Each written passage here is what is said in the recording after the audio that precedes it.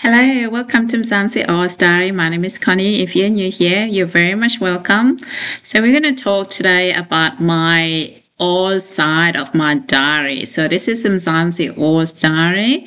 So we're moving to down under. Oi, oi, Aussie. Yeah. Now, what is happening in Australia? So today, there is a story that's relevant to South Africa. So I chose this story because it will be more relatable to South Africans who are at home, who want to know the comparison with the key issues about migration, integration. In the last few videos I've been posting in relation to the tragic death of those 6 kids, and I did sort of alluded to you guys, a lot of it's to do with illegal migration, and it was to do with failure in integrations and all of that, this stuff that mainstream media was saying is xenophobia. I didn't feel it is xenophobia. I feel like it's more of the integration failure and some cultural clash of certain groups when they are migrating to South Africa. So this one is different, obviously, is to do with racial discrimination in Australia. Very public one because it involves 2 senators, Australian senators from far right, far left. So far right, Hanson, Senator Hanson, far left, Senator Faruqi. So the story is about them, and we're going to play this clip because it's relevant to what I'm going to discuss and provide you some differences in Australia and South Africa. So let's go. Let's listen in now. We begin with historic news from the federal court. Queensland Senator and One Nation leader Pauline Hanson has been found guilty of racially discriminating Senator Mehreen Faruqi. The Greens deputy leader says this is a win for everyone who's been told to go back to where they came from. Hanson says she is deeply disappointed by the judgment and plans to appeal. Ali Donaldson has more. Well, Narelda, this is a huge loss for Pauline Hanson. The judge today ruling her tweet was offensive, racist and humiliating. It did not fall under reasonable comment or was done in good faith. He's ordered her to take it down within the next 7 days and also to pay costs, which Senator Faruqi's team say will run into the hundreds of thousands of dollars. But this was never a case about money. The second message is that Senator Faruqi should piss off back to Pakistan. That is a variant of the slogan, "Go back to where you came from." The expert evidence establishes that that is a racist trope with a long history. It carries with it historical anti-immigrant and nativist beliefs with roots in Australia that are traceable to the White Australia policy. It is a strong form of racism. With breaking news, the federal court has just ruled Senator Pauline Hanson breached the Racial Discrimination Act over a tweet the judge slammed as profoundly insulting. Annalise Bolt is following the story for us. Annalise, talk us through the ruling. Sophie, this all centres on a tweet made by Senator Hanson back in September 2022, where she told fellow Senator Mehreen Faruqi to, quote, piss off back to Pakistan. A federal court judge has just ruled that that tweet was deeply offensive and insulting and that it was not done reasonably, even remarking that Senator Hanson has a tendency to say things which are racist and Islamophobic. Here is some of that judgment. Her tweet was an angry personal attack on Senator Faruqi. With no discernible content or comment, the court has found that Senator Hanson's tweet was not reasonable or in good faith or a fair comment. So as you have heard from that clip, judgment of that tweet that was as a tweet that was tweeted, the Senator Hanson tweeted that tweet towards the Senator Faruqi, and Senator Faruqi went to the High Court and to argue that this was a racial vilification. Okay, so in this case, the court ruled in Senator Faruqi's favor. Okay, so now let's actually start from this clip of it is rooted in white Australia policy. Why the court was saying that. So this is relevant for people, obviously, international and South Africans. If you say Immigration Restriction Act 1901, Australia had an Immigration Restriction Act of 1901. So it was a piece of legislation which had a favoritism towards white Australia migration. So it was adopted as a White Australia policy. That's what it was called, White Australia policy.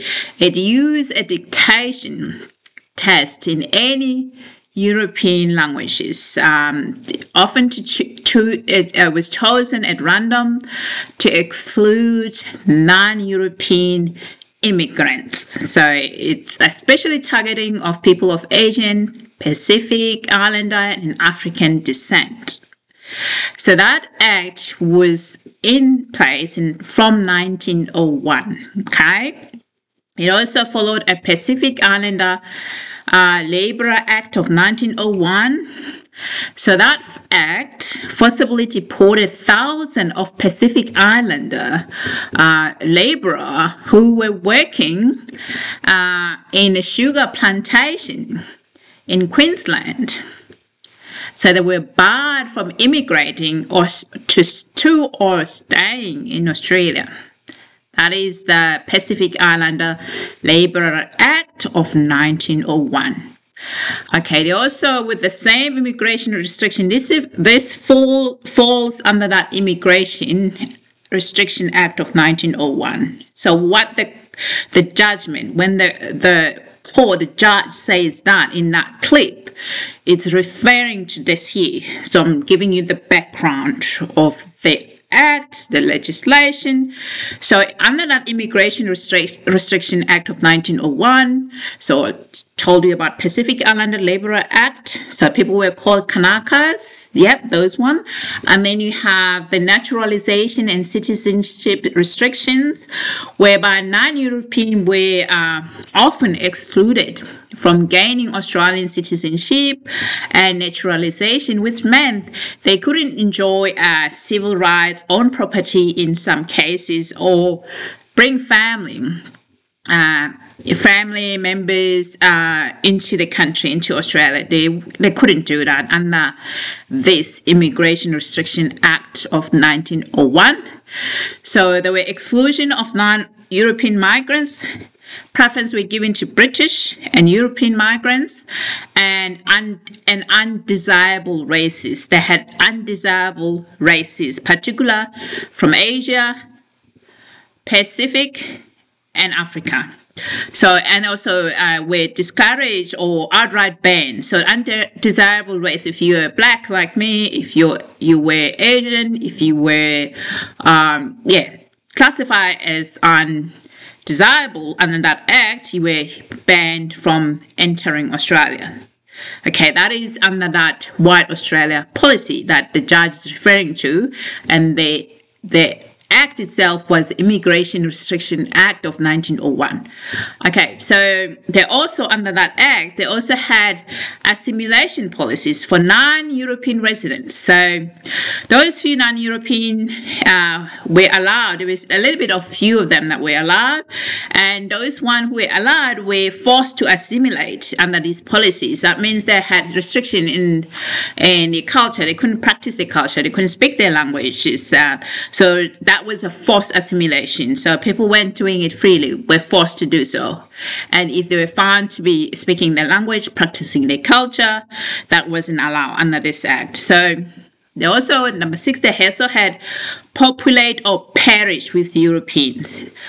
Populate or perish, okay? That was after World War II. The Australian promoted immigration with a slogan called populate or perish. This slogan heavily favored European and British immigrants to build up the population of Australia. Okay, so that's what we mean, that this is the Immigration Restriction Act of 1901. So when the judge said that when that tweet that Pauline Hanson wrote referring to Senator Faruqi was rooted in these racist policies of Immigration Restriction Act of 1901. So fast forward, so in 1958, there was a Migration Act of 1958. So that one actually sort of introduced a universal system of migration and removing previous racial distinctions. They just removed previous racial distinction in 1958.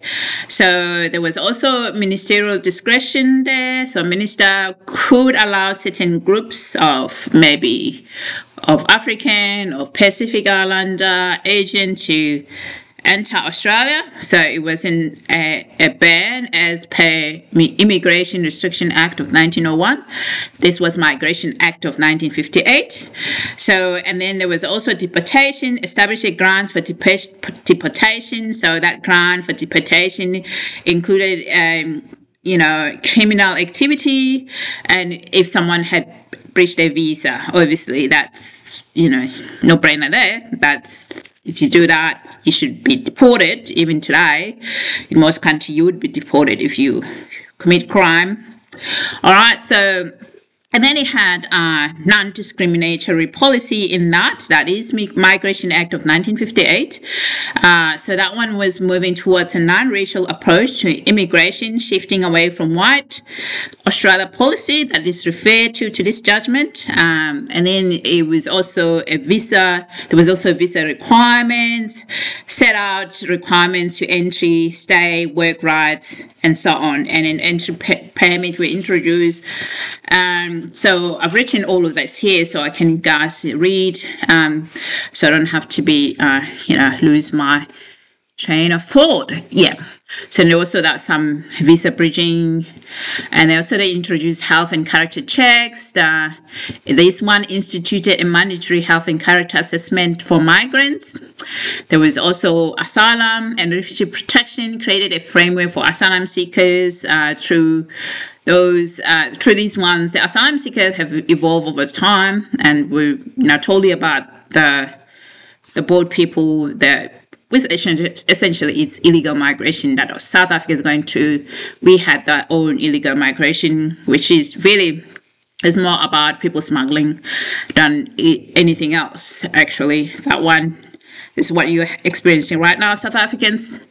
Yeah, good luck on that. And they also had citizenship pathway and established guidelines for permanent residency and pathway to citizenship.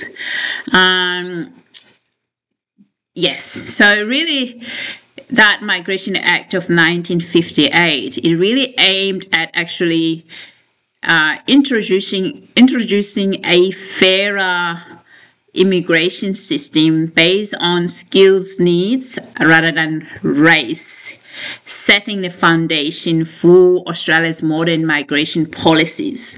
So they abolished that and then they introduced that. So however, so these ones, I can give you a history about why it was introduced. Obviously, following the World War II, the shift was due to the labor shortages, and so that's why they began introducing these reforms, because there wasn't enough labor to cover for what was needed to have the Australia that we enjoy today. So that was in 1949 that then the Prime Minister Ben Chifley allowed a limited number of 9 Europeans who had lived in Australia for at least 15 years to apply for citizenship. That was in 1949. So that a limited number of those were also allowed by the Minister Ben Chifley, post-World War II because of labor shortages. And then they introduced that Migration Act of 1958. That one was passed by Robert Menzies. That one Prime Minister Robert Menzies passed that act. And that one that in 1960 they also introduced a skilled immigration by Prime Minister Harold Holt.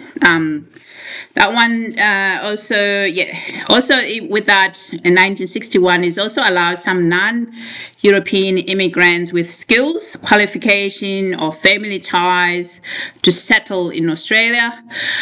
That was still, although it was still limited for non-European, it was a small amount. So it was really kind of like really control how many non-European they wanted. So it was limited, but it's still nonetheless allowed non-European to settle in the 1960 into Australia. So in 1973, the Whitlam government and then abolished the racial criteria for migration. So that's the Whitlam government. So he formally abolished that criteria for racial migration into Australia.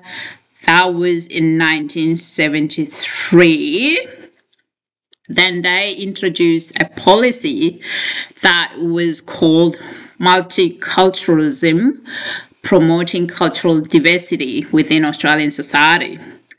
So that was in 1973. 2 years later, they had to introduce a legal framework. So all of these was policies, but there was no legal framework. We know when you have legal is it's not about ethics. So it's a legal. It's the first thing you have to oblige to. It's the law of the land. So the legal framework was introduced through Racial Discrimination Act of 1975. So that it means that it abolishes all form of discrimination within the Australian society based on the ground of race, color, descent, nationality, ethnicity. It's also involved now religion, more than one religion, also involved the sexual orientation. That is also in here now, the Racial Discrimination Act of 1975. And then, so that was still introduced by Gough Whitlam. That was Gough Whitlam. And then, so this one, the Racial Discrimination Act, which was the judgment that was based on in this judgment, it is a legal framework. Obviously, like I said, before it was just policy, people could still do this and the government could still had a way of not complying with this because there was no legal framework about in which these acts had to, these policies had to work on. So the legal framework is what we have today, up until today. So we're still based on that, 1975. So in 1978, they also adopted the multiculturalism, following the Whitlam, and then the Fraser government also continued with that. You want to have continuation of policy. You don't want to be, shifting from one to the other. So otherwise you won't get anywhere. You see that with ANC stuff I've been telling you about, that one minister leaves, the other one leaves, the other one doesn't continue, and with the same policy or even improve it. They start something new, you don't get anywhere when you do that. So it was a continuation, obviously, you can see that. So from one prime minister to the next, which is what you want, isn't it? You want that. So I said to you, with the White Australia policy, they had a dictation test. What is dictation test? So the dictation test, really, it was an exclusion test. It wasn't assessing anything that people, their competency, their skills. It was just a way to exclude people. It'd be like testing every migrant who come to South Africa and ask them to write a language in Afrikaans or write in Sizulu.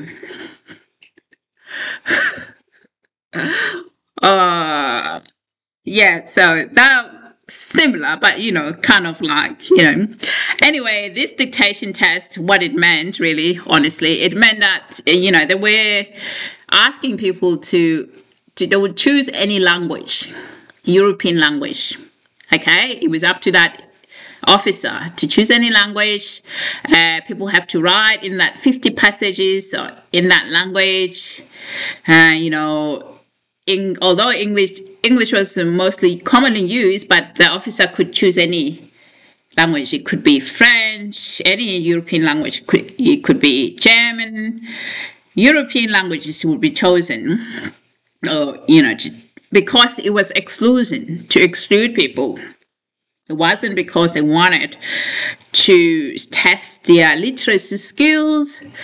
It was just to get people who are European. Okay, over time, so even people from Europe, if they come from undesirable European countries, they also would be used because they want to exclude them from settling into Australia. This is what it was called, dictation test. Anyway, it falls under that White Australia policy. So this is a background I'm giving you about the migration in Australia, how it's evolved. As you can see with the story of the two ladies, it's not always a perfect union, but we try our best to coexist and respect one another. The most important thing is to respect the law. So because this Immigration Act of 1958 is a law, so you cannot discriminate based on nationality, race, and color. Because of her, the court, because it rules that because she's Pakistani and she's immigrant, so that her saying that she'd piss off and go back to Pakistan, it means that because she considered and looked at her as non-Australian because based of her race. And this is historic because we've never actually had a judgment like this in Australia. This is the first one, but a costly one. So imagine if you are a person that works every day and you get this sort of words being uttered towards you. How would you be able to do that yourself and to have your cases heard in Australian court? That would be so difficult for average person to be able to go and to put a case because it's expensive. It's hundreds of thousands of dollars. Obviously, she's a senator, she'd be able to afford it, but for everyday person who are experiencing racial discrimination every day in the society, in Australia, in the workplace, whatsoever, it'd be so difficult for that person to be able to go to the court and have their case heard. So this judgment, it's one to be looked at and to say there is a difference here, distinguish between free speech and racial tormenting people based on their race and commenting that are not fair. So that's all I want us to say on this case and give you some insight so you guys know what racism is everywhere. So So South Africa, you abolished apartheid in 1994.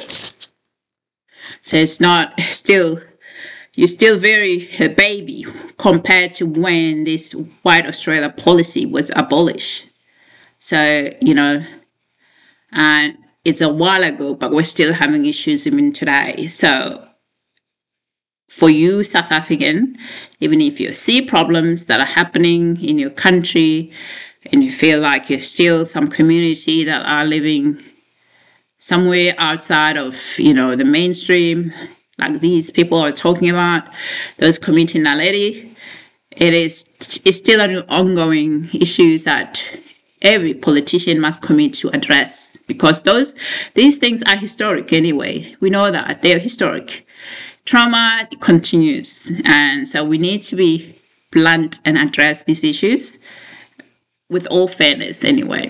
So thank you guys for listening. And if you're new here, please consider subscribing. And until next time, thank you. Have a lovely day. Bye for now. Senator Hanson has many things to apologise for, which she hasn't done, so I'm not expecting anything. But I think the case today has set such a precedent that it will be a warning to people like Senator Hanson and others. They will be held accountable for the hate speech that comes out of their mouths. So this judgment really does set a new line in the sand when it comes to freedom of speech versus racist speech in this country.